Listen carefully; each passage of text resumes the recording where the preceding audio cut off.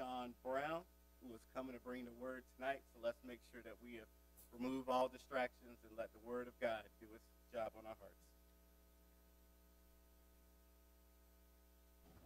Amen. Good to be in the house of the Lord tonight. Glad that we can gather together to hear the word of God.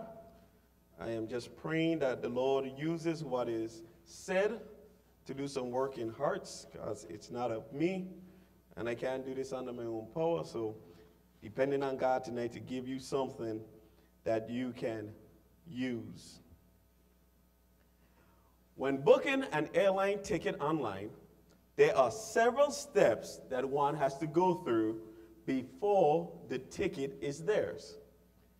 First, you must find the ticket that best suits your travel needs and aligns with the time that you want to travel.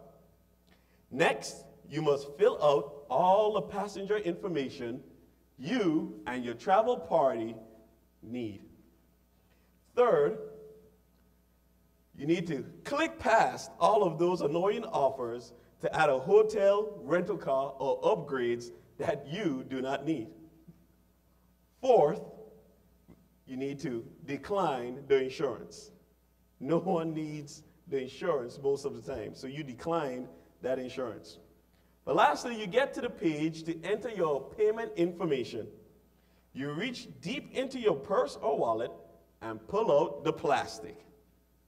You carefully enter the exact digits of the card into the system. You're cautious while entering your billing information. You then click Review. After your travel information is now back on the screen for one final check, you meticulously scan the page looking for errors while verifying that you picked the right flight information before hitting that final submit. Once you are confident that everything is what it should be, you hit that final submit button. As you patiently wait for that spinning wheel to stop to show you the fruits of your completing this challenging task, your face lights up as that glorious confirmation screen appears. Nothing is more gratifying than seeing that confirmation code signaling that you are ready to go and that seat aboard that aircraft has been locked in and set aside only for you. Tonight I want to preach what I think is a simple message on confirmation. Confirmation. What a sense of joy and happiness that confirmation can bring. Whether it is confirmation for a major purchase, such as an airplane ticket like I just described, or a child confirming that they hear you and are doing what they are asked to do. Confirmation is important. But more importantly than just the confirmation of a job well done is who is doing the confirming. When we get verification of our actions or future actions from our peers or even our pastor, that is a good thing. We all enjoy the fact of knowing that our plan or directions has been validated by someone we know and trust. But can I say that that validation does not hold a candle to when God confirms our plans, actions, future, or directions that we want to take. This year at Cornerstone, we have adopted the theme of praying without ceasing. As a church, we have made this our endeavor in 2022. I am sure that many of you has also included prayers for direction and God's leading in your life. And you're patiently waiting for God to stand by and answer those prayers. God knows us all and all that we want to do and will do. He orchestrates our steps, as we see in Psalms 37:23. The steps of a good man are ordered by the Lord, and he delighted in his way. This tells us that the best way to gain God's approval is by walking in his paths and aligning our plans to his will. We will see later on how following God's plan will always lead to God's approval and confirmation in our lives. Tonight I want to take a deeper look at confirmation. Each of us may be thinking, okay, confirmation, what does that mean? Glad you asked. Looked on dictionary.com and I saw 5 different meanings for the word confirmation. They all stem from the root word, which means to confirm or to confirm. So here are the 5 examples that I found. First one is to establish the truth, accuracy, validity, or genuineness of, corroborate, or verify. The second, to acknowledge with definite assurance. Third, to make valid or binding some formal or legal act, sanction. Fourth, to make firm or more firm, add strength to, or settle or establish firmly. 5, to strengthen a person in habit, resolution, opinion, etc. Confirmation helps us to feel at ease and that the decision that we have made or path that we have chosen to take is the best one for us at that moment.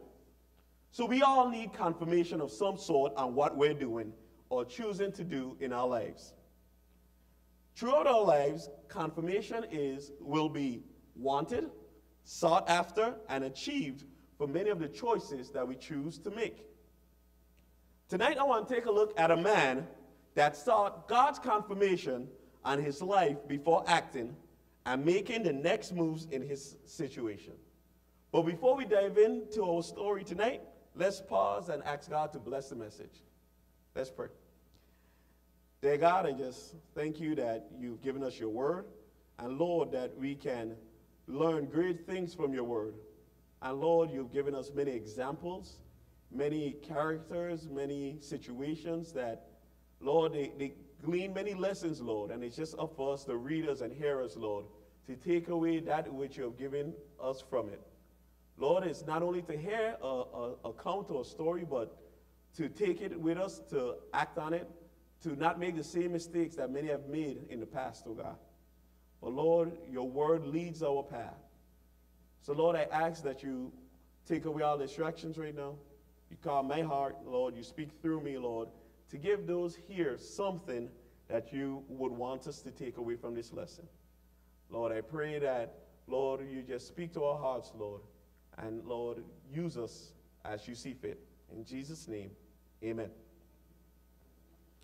So we'll take a look at the first definition of the word confirmation, which means to acknowledge with definite assurance. And to help us with this lesson, we'll be in our Bibles. You can turn to Judges 6. Judges 6 in our Bibles tonight. We'll be taking a look at a man that many of us may have heard the story, but we'll look at his life and how the need for confirmation affected many of his actions. So Judges 6, we'll start at verse 14 and make our way through the passage. That'll be our text verse for tonight, so you may want to leave something there as we turn to different passages along the way. Judges 6, starting with verse 14, and then we'll make our way through the chapter.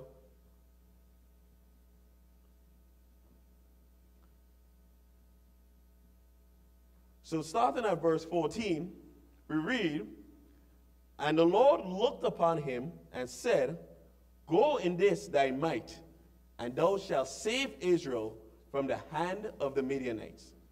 Have not I sent thee?" So for most of us that know this story, that man is none other than Gideon. God had called Gideon to do the work of saving his people, Israel. But before we get to Gideon's choices, let me paint the picture of where Israel was at this time. The children of Israel had once again done evil in the sight of the Lord.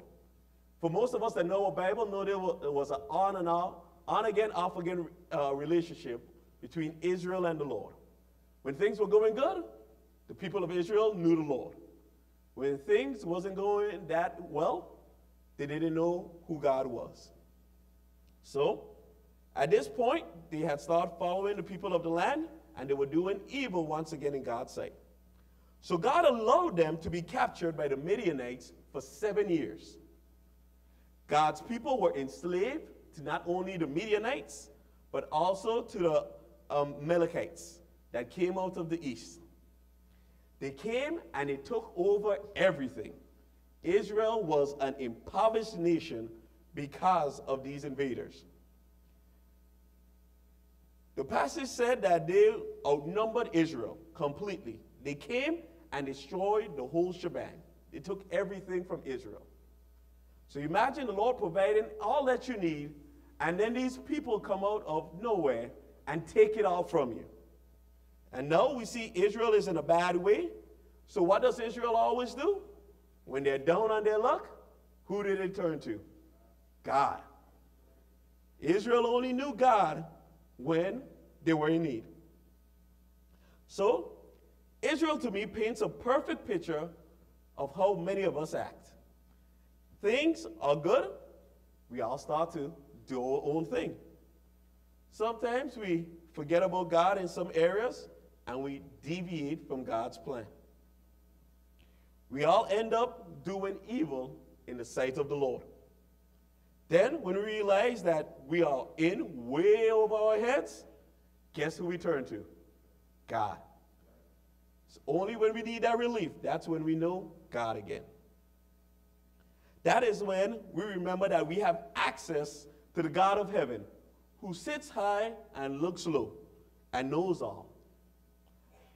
And just like he did back then, when Israel ran back to him, God had to remind them who he was. It was as if Israel forgot all the good things that God had done for them. This is a time when Israel was just delivered from bondage in Egypt. They had just gotten into the promised land not too long ago, and God was making enemies fall to their feet one after the next. But yet still, it didn't stop Israel from getting away from God. So, God had to remind them. God sent his man. He sent a prophet to let them know, I am the one that brought you out of Egypt. I am the one that got you out of bondage. I delivered you from the enemies and set you in the promised land.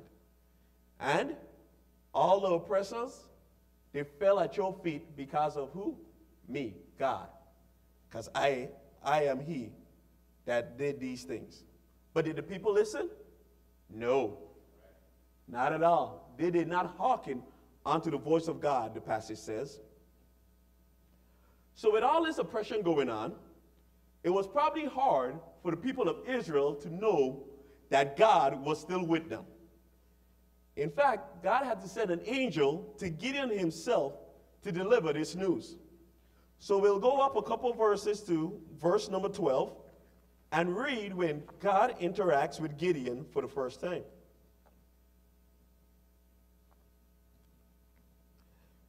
The verse says, and the angel of the Lord appeared unto him and said unto him, the Lord is with thee, thou mighty man of valor.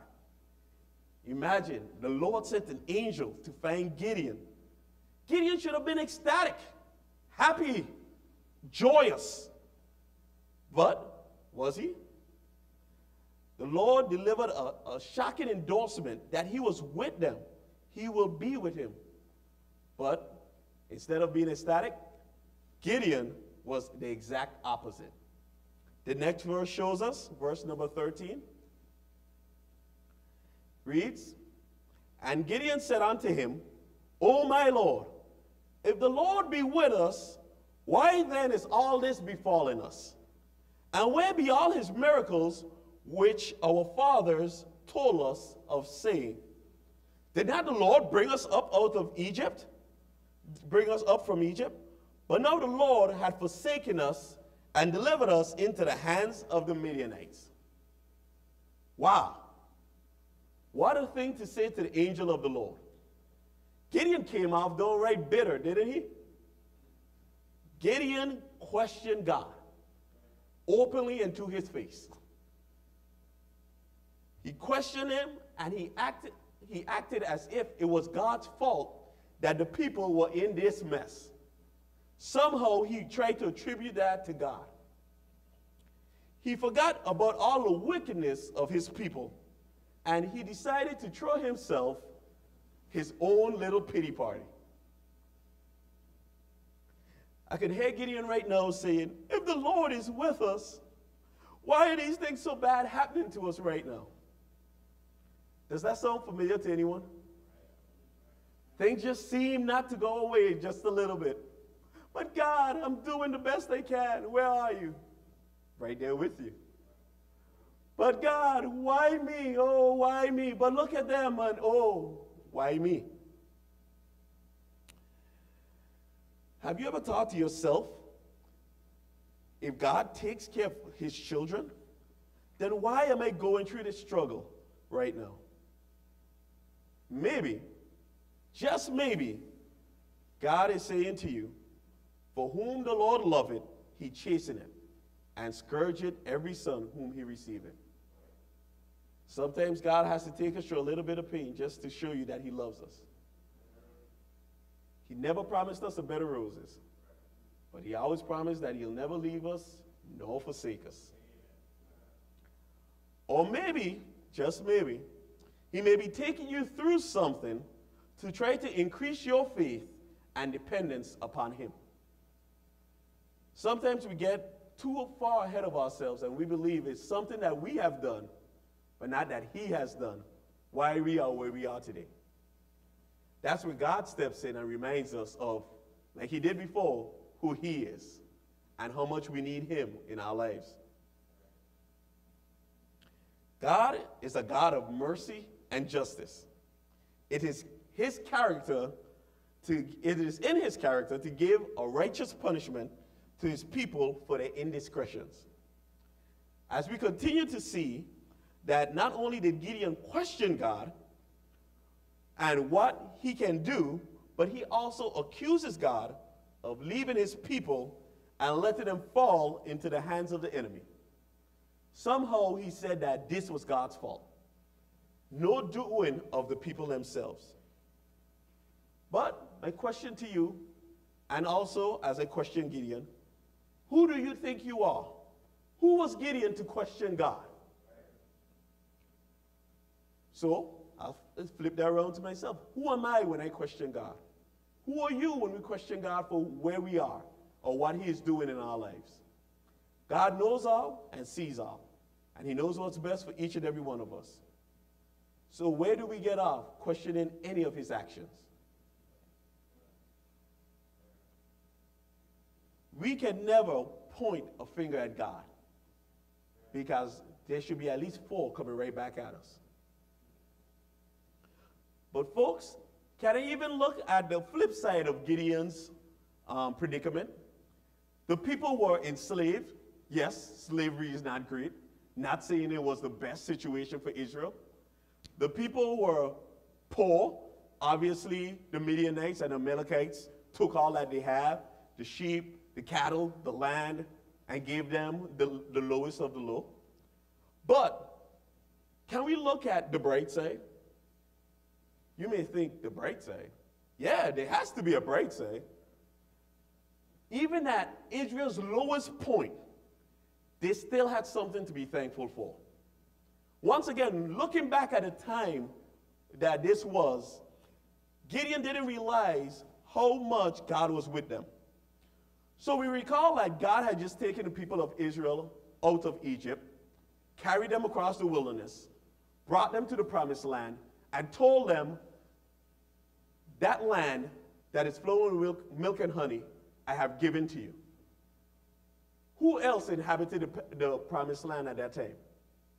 All kinds of nations.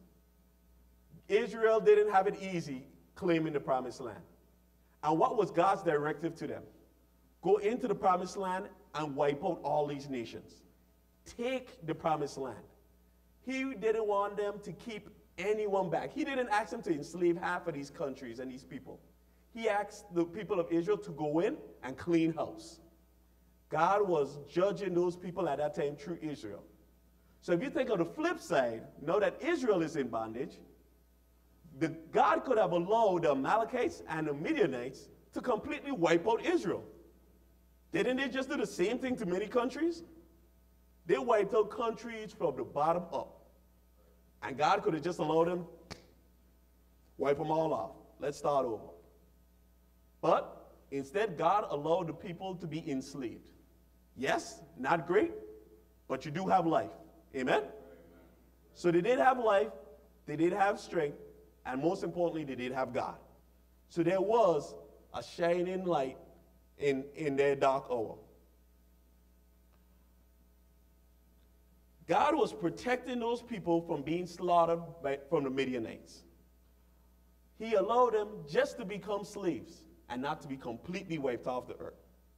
But Gideon couldn't see that at the time. Gideon decided, where were you, God? You left us. You allowed this to happen. Where were all these miracles our fathers told us about? Where? Continued to show his party. So now let's move on to God now giving Gideon the confirmation, the acknowledgement, and the assurance that he needed that he will help lead the people out of this predicament. So now we go back to verse 14 where we started off, and we read that the Lord told Gideon that he would be the one to save his people. Verse 14, and the Lord looked upon him, straight at Gideon, and said, go in this thy might, and thou shalt save Israel from the hand of the Midianites. Have not I sent thee? Once again, Gideon could have been jubilant. God wanted to use him to free his people. Gideon could have taken this confirmation from God and just gone wild. He could have taken it and he could have been so glad that he was chosen by God to do what he thought was impossible. But you know what he did instead? He actually took a road that many of us may take at a point in this. But me, God, what? Me? I'm not. He started to make excuses. So we look at verse 15. And he said, talking about Gideon, unto him, O my Lord, wherewith shall I save Israel? Behold, my family is poor in Manasseh, and I am the least in my father's house. Gideon began to give all kinds of excuses. And if you look at excuses, it kind of don't hold water because they have nothing to do with nothing. Gideon said, my family is poor in Manasseh. Can I say at that point, everybody were poor in Manasseh if you were the children of Israel? They literally took everything you had. All of Israel were poor. It's kind of just a blank, empty excuse Gideon found to give. Then, when he thought he needed more, well, I am the least in my father's house. Go find somebody else in the house. Anything but to do the will of God. Sometimes we get off making excuses for not doing the work of God. Whenever God points to us and says, this is what I want you to do, what is your next reaction? Is it to say, but me? Or not today? Or maybe next time because I have to? What are some of the excuses that we give God? Think about it for a minute. God has to talk to you at some point. And when he asks you to do something, what's your immediate reaction? Do you point at the fact that you're poor? You may not be all that you can be or the greatest person in your house. But God calls you. He expects you to do something, does he not?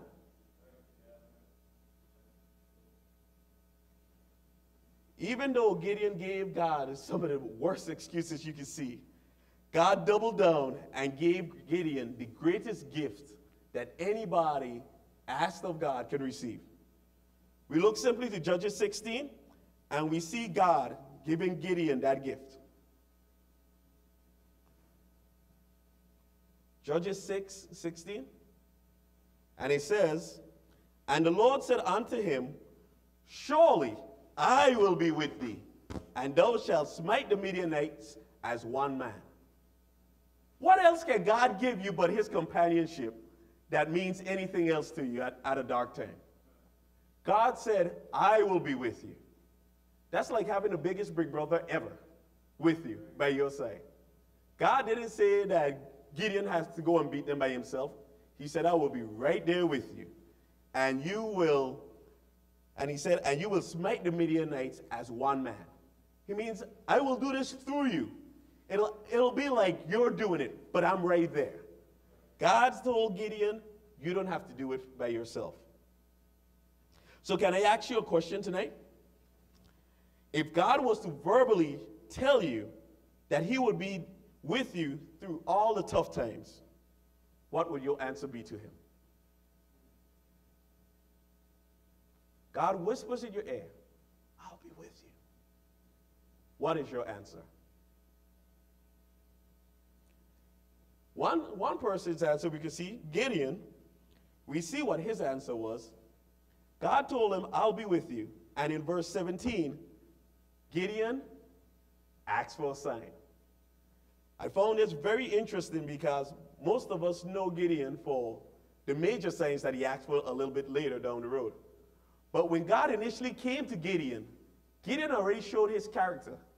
Gideon never took God for his word. Gideon said, God, you'll be with me, but show me a sign real quick. Let's look at verse 17. And he said unto him, if now I have found grace in thy sight. Keep in mind the angel is with Gideon, so he's talking to the angel who's standing in for God. Then show me a sign that thou talkest with me. So let's break this down in our vernacular. Gideon is talking to this angel to his face and said, you talking to me? But give me a sign. Gideon, I'm talking to you. But give me a sign. Gideon is doing nothing else but trying to get a way out of this. So, Gideon asked for a sign. He said, depart not hence, I pray thee, until I come unto thee, and bring forth my present, and set it before thee. And the angel said, and he said, I will tarry until thou come again. Even though this sign was a small sign, it showed where Gideon's mind was at from the beginning. Gideon was never going to just take what God told him. Gideon needed it proved to him. He needed that confirmation.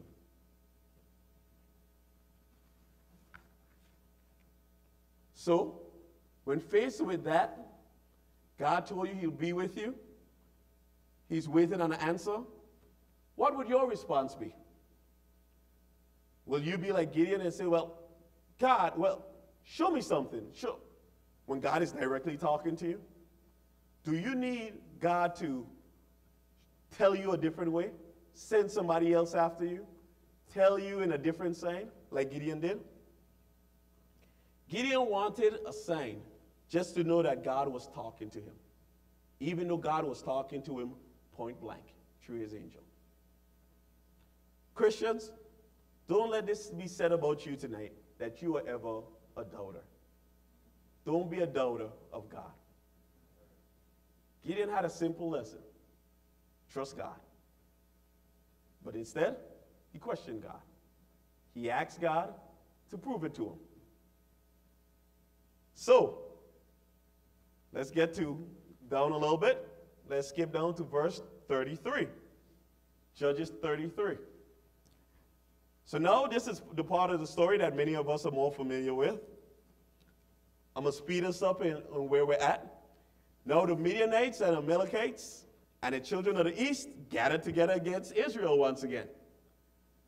But at this time now, Gideon at least knew that God wanted to do something with him. So the Spirit of the Lord came over Gideon. And he remembered what God had told him some time back. If you remember verse 13, God already told him exactly what he wanted him to do. He said, I will use you to save Israel, and I will be with you, right? But Gideon already showed his colors. Gideon already knew exactly how he was going to respond to God. So he said that the Spirit of the Lord came over him. He remembered God's words. that he would save the children of Israel by Gideon's hand, you would think that just remembering this fact, this confirmation God gave him so long ago, the first sign that God had to prove to him, all of that, Gideon would say, you know what, God's for real. God's going to be there. God's going to help. But we all know that Gideon needed more assurance. Like I said before, Gideon already showed his colors. He needed, even though God selected him to be the man for the job, he needed that definite assurance that God wanted him for this job. So, we read verse 36 and 37. We're in Judges 6, 36 and 37. And Gideon said unto God, if thou wilt save Israel by my hand, as thou hast said, behold, I will put a fleece of wool in the floor. And if the dew be on the fleece only, and it be dry upon all the earth beside, then shall I know that thou wilt save Israel by my hand, as thou hast said. Woo. Gideon. Gideon stated that God had already said that he would be the man. And that should have been enough. He stated it in the verse. If thou wilt save Israel by my hand. He knew that's what God already told him to do. But, trying to get out of it again. If I am the man, this is how you can prove it to me, God. Gideon needed a miracle to firmly establish God's claim. So how about it? When God gives us a test, do we ask God to confirm? Do we ask God to prove himself to us? Do we ask God to, please God, make sure, be 100% right, God. I need you to prove this to me or else. That's what Gideon told God. Gideon wanted to put God through every test. So, you may be praying for God's leading tonight or asking him to show you his will for your life. But when he shows you what he wants, you then need a miraculous sign just to make sure that you heard him right. When God answers your prayers, he doesn't need you to double guess it, triple guess it, or double check. Why pray if you're not going to accept the answer? Why ask if you're not ready for what comes back? Every time the Lord speaks in your life, does he need to verify his wants to you before you would even consider doing it? What happened to just trusting God tonight? Just leaning on his word and letting him take care of the rest. Sometimes that's all we can do. Sometimes that's all we should do. We shouldn't try to make it happen. We shouldn't try to verify that I heard him right. We should just say, you know what, God? I think that's what you're asking me to do, so I'm going to do it. Gideon showed us what not to do. But you know what? We have a loving God. When I was reading this, I was quite surprised that God didn't strike him down the first time. I was like, wow, that was kind of bold. Like, you literally said, like, first you made excuses, then you asked him to prove it. Like, I could have said, like, all right, I'm done with this. I'm God. Next person, you know. But God shows that he has patience with us. That's all I could get from that. God gives patience to each and every one of us. Because without this, a lot of us wouldn't be here.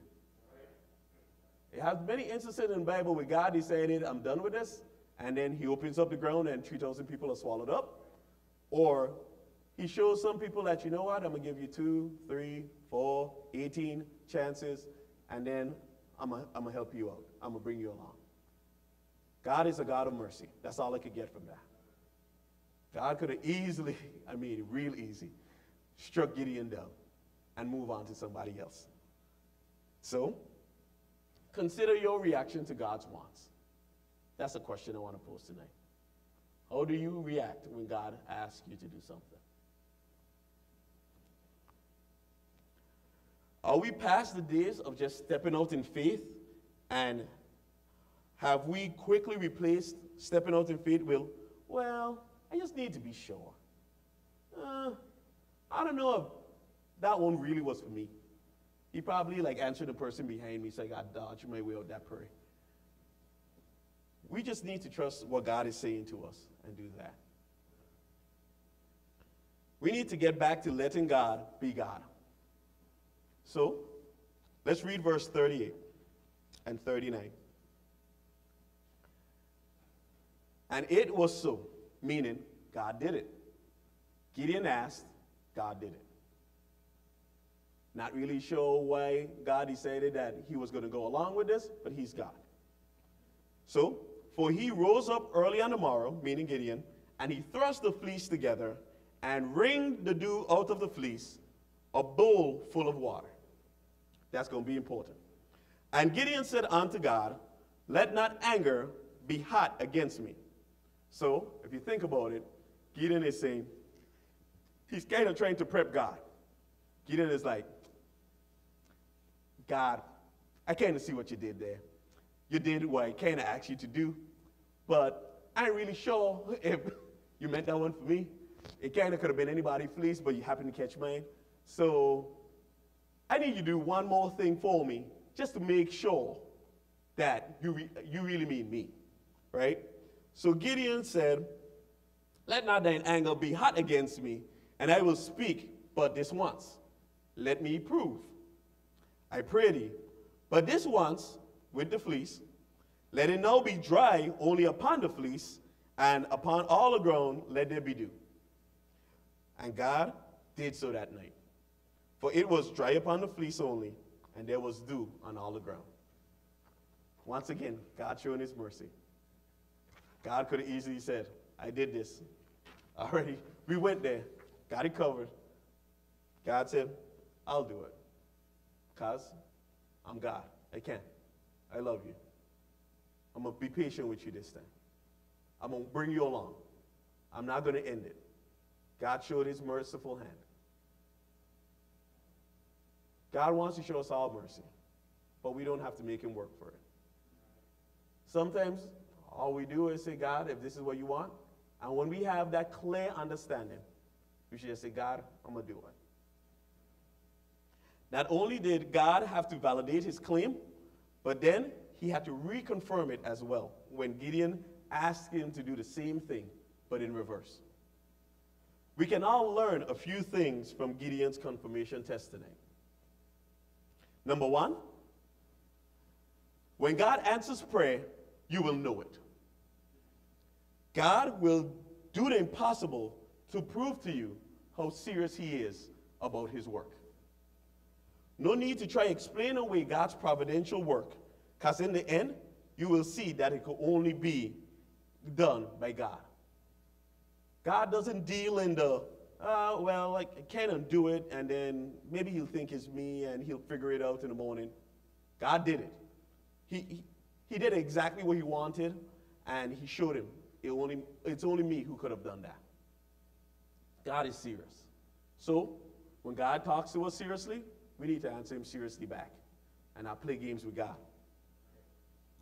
2, when God answers prayer, he does it above and beyond what you can ask or think. In the case of Gideon, we see this by how soaked the fleece was. The Bible said that this fleece was so soaked. Remember, the ask was the fleece be soaked and nothing around it be soaked as well. So this fleece could have just been a little bit damp, and God could have been like, I did it. But God said, no, you're going to know I did it. You're not going to think somebody spit on the ground or somebody passed by and sweat. God said, no. God said, this thing is going to be soaking wet. It says that he picked up the fleece and he wringed it up, and he gave him a bowl full of water. That was God proving a point. God said, you put me to the test, I'm going to make sure you know that I did it. I don't want you to give anybody else this glory but me, because I did it my way. I did it how I saw fit. I did it past what you wanted to prove a point. That's what God shows us. He doesn't do stuff halfway. He's full in all the time. God never does anything halfway. God wants to bless each and every one of us, but he must do it his own way. Don't try to put any kind of limitations on God or what he wants to do through you. Just give yourself over to him and let him use you, and you'll see that God can do the impossible with you. Sometimes we go out, we say, you know what, I could only do so much. But if you bid that thing in prayer and you say, God, I'm doing it to your full potential, I'm doing what I can because of the situation, God will use that thing. Think about sometime in your soul within life. You go out and you say, you know what, temperatures are 20, can't feel my toes, but you know what, God, I'm going to just put some tracks in the door. Then the next day, somebody comes out, you say, hey, nice to meet you. First time at Cornerstone? Yeah, somebody put a track in my door, and I thought it was pretty cool. Seeing that it was 20 degrees with a -5 wind chill, they must mean business. You don't know what God will do. Just once we give whatever we want to do over to God, we pray about that thing, and we say, God, this is what I got for you. Do what you will. God will do something impossible. I'll never forget, one of the biggest things I ever see God do in my life was out soul winning, not thinking that a tract would do anything. More scared to give it to the person than anything. I said, you know what, God, I think you want me to give this to this person. And I ran back because I already passed him in fear. And I said, you know what, I want to invite you out to our church. And the person said, okay, and took 2 steps and came back and said, hey, where's this church? Oh, 62nd and Woodlawn. Oh, okay, well, yeah, when the service is? 9:30, 10:30, so on and so forth. That next day, God brought that man. And not only that man, but his spouse. And they got saved, still attending the church. Just because, you know what? I didn't even think, the track was going to do anything. In my own mind, I just was like, it'll make a big deal. He probably didn't come anyway. But at that moment, the Holy Spirit just pricked and just said, give him a track. Don't let him idly pass by and not knowing where he's going, heaven or hell. Give him a track. And that turned into not 1, but 2 people actually coming still to the church this day. Look at that one right now. So, God can do anything. Just once you give him all the power and the glory. When we are not satisfied with God's answers, we begin to doubt God, which can lead to us being satisfied with the direction not satisfied with the direction he wants to lead us in. Often, this can lead us down a path of sin. And then we will have to return back to God and ask him for his forgiveness so we can avoid his wrath. We saw that Gideon did this. Gideon said in verse 39, let not thine anger be hot against me. Gideon knew he was getting God angry. He's like, I'm keep testing God, I'm keep testing God. He said, God, don't get mad at me, please, please. And God continued to bear with him. All the wrong we do sometimes angers God. And it's only God's mercy that stops his wrath sometimes. I'll go a step further and says, only the prayers of others sometimes stop God's wrath on you. There's some people that you may not know may be praying for you that can block God's wrath on your life.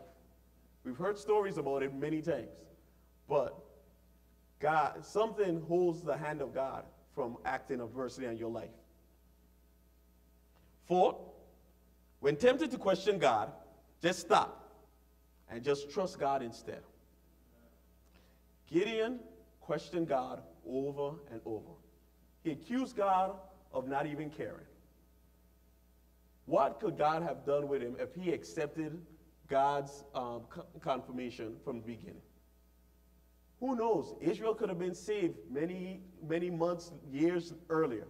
Who knows what God would have done with a Gideon that was ready to turn his life over to God? But God gave him time. Gave him time. I'm not sure how much time passed between the initial confrontation in verse 14 to verse 36. But that's time that Israel may not have had to spend in bondage because of a questioning Gideon. From the first answer, God said, I'm going to use you to save Israel. And Gideon just gave him excuses why not to use him. Imagine if that was an immediate, yes, God, let's do this. Those people could have been saved the next day. Who knows? God could have done something miraculous the next day with a giving over Gideon. Many times we try to hold back from God, whether it's our time or money. We try to reason away the thing that He has clearly asked us to do just because it doesn't line up with what we would like to do. Remember, God's plan is not your plan, and His ways are not your ways. He knows the end of a thing before you even find out the beginning. God's way is best. So, in conclusion, even though God did not have to confirm any of Gideon's requests, He did so because He's a loving and just God. And He wants His people to make their own choices to follow Him.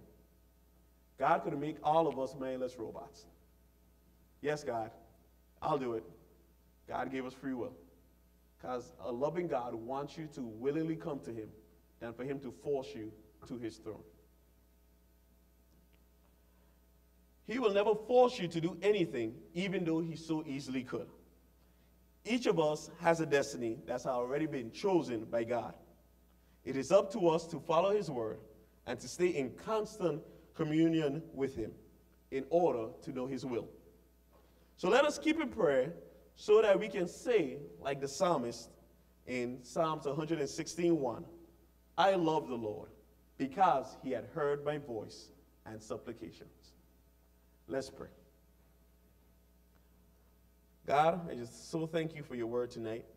I thank You how this example of Gideon, Lord, can be a good example to each and every one of us, oh God. Lord, I see that You used them to do many things, save the people of Israel. But Lord, you also see how He questioned You. He asked You to reconfirm, Lord, to do things just to prove that You are who You said You are. Lord, let that not be said of us, Lord. Let us not need, oh God, to reconfirm or re-question You, Lord, but just to do. Lord, I pray that Your word speaks to our heart tonight. Lord, I pray that as we think about the preached word, Lord, that we can honestly say to ourselves, Lord, what You ask, we will do. Lord, I pray that this is something that You can use, Lord, to continue to speak to hearts after tonight, Lord. I just thank You for how good You've been to us. Thank You for mercy. Thank You for truth. And I pray that You be with us, Lord.